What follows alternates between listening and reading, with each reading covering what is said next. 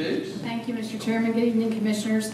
This week is National Probation and Patrol Week, Parole Week. We are extremely proud of Lowndes County Probation and all the fantastic work that they're doing, not just to serve our court system, but the way that they go above and beyond to create programs, job fairs, and other things for people who are on probation. So we will be having lunch with them on Friday, and Felicia is doing some other things for them to celebrate during the week.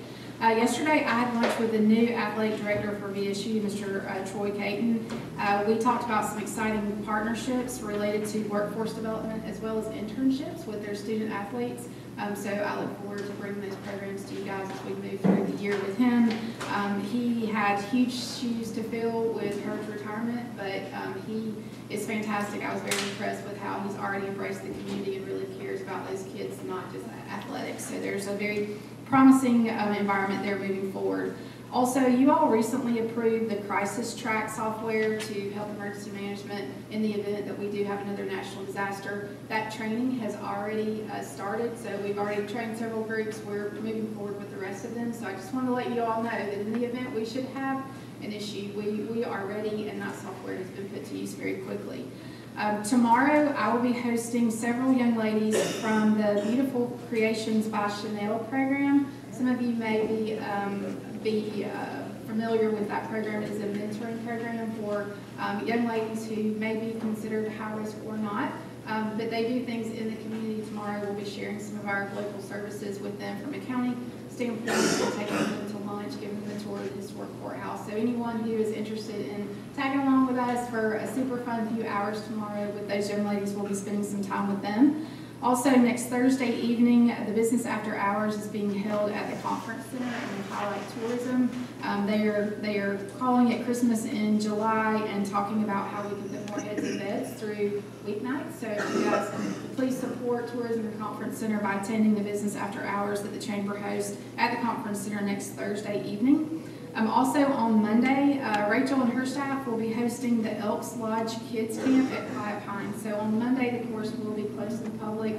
That can traditionally be a slow day for us anyway, but we will be hosting that kids camp out there on Monday. Then August the 1st, the Georgia Grown Trails ribbon cutting has been scheduled for 3 p.m. at the historic courthouse. We're going to make some special presentations. We're also going to have some state leadership there, so I hope that you all can make that ribbon cutting.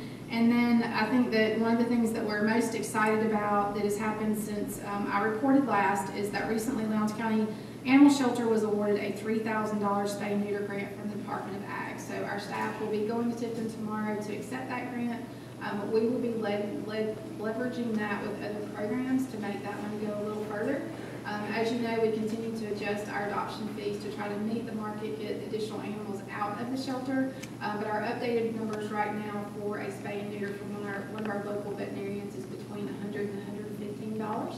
And our adoption fees at the highest end are only $125. So we're going to have to look at some adjustments there. But we are focusing on pit bulls. That was the nature of the grant. That's our highest type of breed that suffers from euthanasia. So we're excited to see how far we can make this grant go. And that concludes my report, Mr. Chairman. Thank you. Thank you. Any questions for Ms. Dukes? What else is involved in the health care of an animal before adoption? So the Department of Ag is pretty specific on what's required there. So they're spayed or neutered. They have their rabies vaccination. They have their first round of shots or whatever is currently needed for their shots. They receive a health certification from the vet, and they're also microchipped. What's that total cost?